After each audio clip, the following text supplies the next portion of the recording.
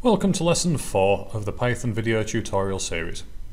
In this lesson, you will learn how to make your program request, accept and store user input, and you will learn how to convert this input into different data types. Let's look at the input function now. The input function is simply the word input with an open bracket and closed bracket at the end. However, this command on its own does very little, unless you simply want to have a feature where you press enter to continue your program. Normally, we need to store the user input, so a typical command looks like this: name equals input. This will store the input in the variable name. But there's a problem. If we run this, you'll see that there's a flashing cursor, which is awaiting input, but there's nothing to prompt the user that this is the case. We can solve this problem in either of two ways. In method 1, we can add an output statement on a new line which outputs the string, "Hello, what is your name?" When I run this, the output statement will be on the first line with the flashing cursor awaiting input on the second line. I will quickly add another output statement to show you that the data has been stored and can be recalled. This time, when I run the program and enter my name, an output is generated saying, "Hello Graham, it is nice to meet you."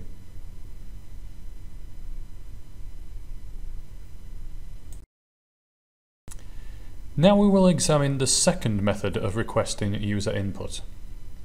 I will take the string from the output statement and paste it between the brackets of the input statement.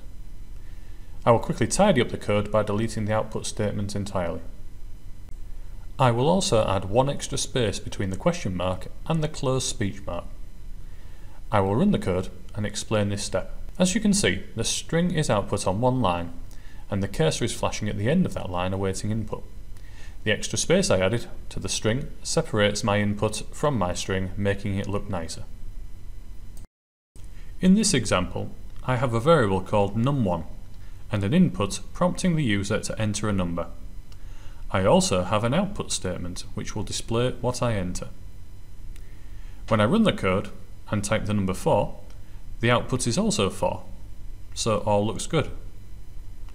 Now, let me modify the code so that the program asks for two numbers and outputs the calculation of number 1 plus number 2. Now, when I run the code, you will see there is a problem. The output is 44, and this is not correct. This has happened because input statements store data as strings. When you try to add two strings together, it concatenates them, which means it joins the two strings together. To convert an input into a different statement, we require the use of two further functions. The function int open bracket close bracket converts an input into an integer, whereas the float function converts it into a decimal. The entire input statement needs to sit inside the brackets of these functions for the conversion to take place, as you can see here.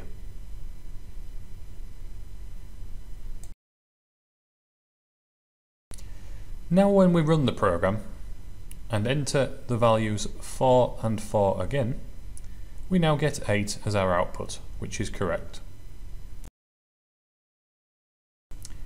Now for a couple of challenges. Challenge 1 wants you to create a program which will prompt the user to input 3 numbers.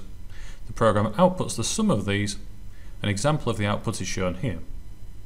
Challenge 2 wants you to create a program that allows the user to enter 3 heights in meters and centimeters and to work out the average height. Again, the example output is shown. Pause the video now and attempt these challenges before progressing to the solutions. Good luck! Here is the solution for challenge 1. See if you got it right. Pause now. And here is the solution for challenge 2. Thank you for watching this video. Join me again in the next video where we will examine if statements.